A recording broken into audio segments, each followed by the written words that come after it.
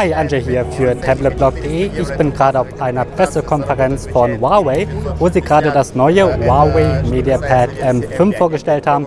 Die ganze Serie, das hier ist jetzt das 10,8 Zoll große Modell mit einem 2K-Display, einem flotten Prozessor und einer optionalen Tastatur. Und ja, schauen wir uns das Huawei MediaPad M5 mal ein bisschen genauer an. Seit dem MediaPad M2, das ist schon über 2 Jahre her, ist kein High-End 10 Zoll Tablet von Huawei mehr erschienen. Es gab das M3 Lite 10, das war so in Ordnung von den Spezifikationen her. Aber das hier ist jetzt wieder ein High-End Tablet, das auch so ein bisschen gegen das iPad Pro antritt. Es gibt aber auch noch ein M5 Pro, das ist eher der direkte Konkurrent, aber auch auf jeden Fall gegen das Samsung Galaxy Tab S3 zum Beispiel, das bisher laut meinen Tests das schnellste Android-Tablet ist. Dieses hier könnte ein bisschen schneller sein, das wird sich herausstellen, sobald ich es richtig testen kann. Aber gehen wir ein bisschen erstmal um das Design des Huawei MediaPad M5 herum. Wir haben hier hinten ein komplettes Metallgehäuse und es sieht auf jeden Fall schick aus und fühlt sich wirklich hochwertig an. Die Ecken sind so ein bisschen abgerundet und wir haben hier beim Display auch Huawei nennt das 2.5D Glas. Das ist auch so ein bisschen abgerundet alles. Also das fühlt sich wirklich, das liegt wirklich angenehm in der Hand. Man hat nicht das Gefühl, irgendwas richtig Kantiges oder Klobiges in der Hand zu haben, sondern es ist schön dünn, nicht allzu schwer und liegt wirklich angenehm in der Hand. Gehen wir mal ein bisschen um das Tablet herum. Wir haben hier unten ein Huawei-Logo, dann ein Fingerabdruckleser. Das ist schön, dass wir hier einen haben. Hier oben gibt es dann eine 8 Megapixel Frontkamera. Auf der Rückseite haben wir eine 13 Megapixel Kamera, so auf jeden Fall schön hochauflösend. Einen LED-Blitz gibt es jedoch nicht. Spannend ist, dass wir hier 4 Lautsprecher haben.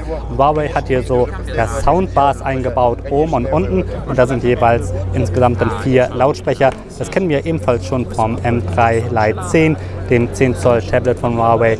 So ein bisschen dem Vorgänger, war aber ein bisschen ein schwächeres Modell. Und ja, 4 Lautsprecher, eigentlich ähnlich wie bei Apple. Beim iPad Pro haben wir auch 4 Lautsprecher und beim Samsung Galaxy Tab S3 ja ebenfalls. Auf jeden Fall dürfte der Sound ziemlich gut sein. Hier unten haben wir dann noch einen Anschluss für die optionale Tastatur. Und sonst, wenn wir hier so herumschauen, dann haben wir hier eine Lautstärkewippe, ein Power-Button, ich hoffe, das könnt ihr so ein bisschen sehen. Dann haben wir hier einen Einschub für möglicherweise die SIM-Karte, vielleicht auch eine Micro-SD-Karte.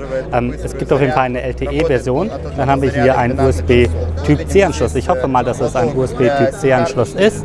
Das sieht zumindest so aus, wenn ich das jetzt rausmache, um genau nachzuschauen, geht hier leider der Alarm los, aber es müsste USB-Typ-C sein. Gut, hier vorne haben wir dann ein 10,8 Zoll großes Display und das hat eine sehr hohe Auflösung von 2560 x 1600 Pixel. Ist ein IPS-Panel mit guten Blickwinkeln, ja, sieht wirklich schick aus und hat eben eine wirklich hohe Pixeldichte. Das ist auf jeden Fall schick. Ist natürlich ein Touchscreen. Die Pro-Version unterstützt auch einen Stylus, also einen Stift, doch diese Version, das einfache MediaPad M5 10.8, unterstützt keinen Stift, also nur eure Finger. Hier drin steckt dann ein Kirin 960 Prozessor, das ist ein Octa-Core-Chip, den wir bereits vom Huawei P10 kennen. Das ist ein Smartphone, das im letzten Jahr vorgestellt wurde. Der Kirin 960 ist ein ziemlich flotter Prozessor, ist nicht der allerneueste, aber ein ziemlich flotter, und leider setzen auch Samsung und Apple bei ihren Tablets auf Prozessoren, die rund ein Jahr älter sind. Huawei macht bei den Tablets genau das gleiche, die sind nie ganz so flott wie die aktuellen Smartphones leider. Dazu gibt es hier jetzt 4 GB RAM und in diesem Fall 32 GB Speicher. Es gibt aber auch ein Modell mit 64 GB Speicher. Und hier drauf läuft Android 8.0 Oreo. Und das können wir uns mal ganz schnell in den Einstellungen hier anschauen.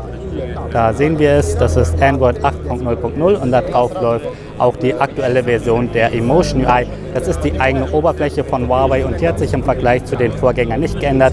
Es ist ziemlich stark angepasst. Zum Beispiel habt ihr hier keine App-Übersicht mehr, sondern alle Apps, die landen direkt auf dem Homescreen. Außerdem sind ziemlich viele Apps vorinstalliert, das seht ihr auch alles hier. Das ist genau wie bei den Vorgängermodellen. Einige Apps werdet ihr entfernen können, zum Beispiel die Spiele, die hier vorinstalliert sind, doch die eigenen Apps von Huawei. Oh, das Notebook könnte man wohl deinstallieren. Schauen wir mal. Ich probiere es mal schnell aus. Normalerweise kann man die Apps von Huawei nicht installieren. Aber das Notepad konnte man hier deinstallieren. Ich schaue mal kurz, ob man auch den Dateimanager kann man nicht deinstallieren. Einige Apps kann man deinstallieren, einige eben nicht. Wenn man möchte, kann man in den Einstellungen ziemlich viel anpassen. Normalerweise kann man auch dieses App-Menü wieder hervorholen. Ist wirklich sehr viel, manchmal ein bisschen überladen. Ich finde ein bisschen zu viel vorinstalliert, aber man kommt damit durchaus gut klar. Man kann es auch selbst mit Themes, Designs und so weiter ein bisschen anpassen.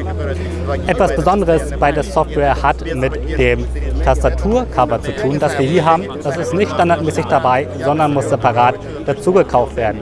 Und ihr seht schon, das Cover wird hier verbunden. Es gibt hier unten ein Touchpad, eine Tastatur, auf der man auch ziemlich überraschend gut schreiben kann. Ich habe das eben so ein bisschen ausprobiert und ja, die Hülle schützt gleichzeitig das Tablet. Es ist eben eine Tastaturhülle und wir schieben das mal hier rein. Das wird dann verbunden. Man muss das so einklicken so ein bisschen. Und dann seht ihr schon erstmal ein Feature. Ihr könnt hier so einen Kickstand hinten ausklappen. Und dann seht ihr schon, was hier kommt. Desktop Mode. Ein Desktop Modus kennen wir normalerweise von Windows 10. Wir können auf Enter drücken und dann kommt tatsächlich eine Desktop-Oberfläche. Das sieht dann so ein bisschen wie Windows aus. Wir haben hier sogar so einen ähnlichen Hintergrund, wie wir früher bei Windows XP standardmäßig hatten. Sieht so ein bisschen so aus. Ich weiß nicht, ob das jetzt der gleiche ist. Auf jeden Fall habt ihr dann hier eine Desktop-Oberfläche mit einer Maus, die seht ihr. Ihr seht hier so eine Taskbar und sogar so ein kleines Startmenü so ein bisschen. Ihr habt hier unten eure Statusleisten und so weiter, da könnt ihr dann alles anpassen. Das sieht auch so ein bisschen wie bei Windows 8 aus. Ihr habt hier weiterhin die Standard-Android-Buttons hier und dann könnt ihr eben ganz normal schreiben. Diese Desktop-Oberfläche, so ein bisschen kennen wir das schon von Lenovo. Die haben bei der Tab 4-Serie etwas Ähnliches und ja, das ist hier eben auch. Da kann man einfacher mit Tastatur und Touchpad, also Tastatur und Maus arbeiten, wenn man das denn möchte. Es gibt die ganzen Microsoft Office Apps natürlich. Ich habe hier bereits mein Next Tablet eben aufgerufen. Das können wir auch noch normal eingeben. Auf der Tastatur kann man meinem Eindruck nach recht ordentlich schreiben. Bisschen schade ist, dass es hier keine magnetische Leiste gibt, wie bei vielen Windows-Tablets. Man kann die Tastatur also nicht leicht anwinkeln. Die liegt also ganz flach auf dem Tisch. So bequem wie viele Windows-Tablets ist es dann also nicht, denn die Tastatur ist eben ganz flach auf dem Tisch. Einige der Apps, die werden in einem Fenster geöffnet. Das ist dann also klassisches Multitasking, wie wir es ebenfalls von Windows kennen oder von Lenovo, meine ich, die haben das auch unterstützt.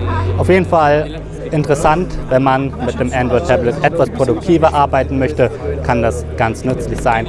Andernfalls geht das natürlich auch ganz normal im Tablet-Modus, also im ganz normalen Android-Modus. Wenn man die Tastatur entfernt, kann man wieder auf die Oberfläche hier zurückkommen. Gut, das Huawei MediaPad M5 wird Ende März in Deutschland erscheinen und soll 399 € kosten.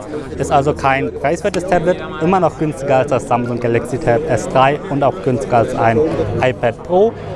Ja, ist in etwa vergleichbar preislich mit dem 2017er iPad von Apple, das möglicherweise demnächst auch ein Update erhält. Eine Sache noch, das Display hier ist komplett laminiert, das heißt es gibt keinen Abstand zwischen Touchscreen und IPS-Panel darunter, was zum Beispiel beim normalen 2017er iPad der Fall ist. Das ist auf jeden Fall schön zu sehen.